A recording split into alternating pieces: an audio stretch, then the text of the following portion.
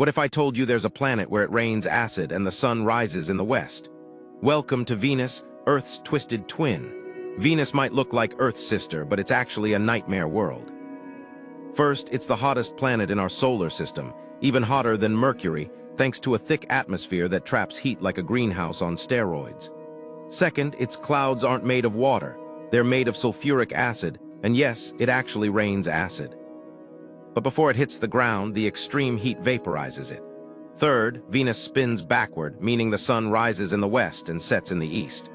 Fourth, a day on Venus is longer than a year.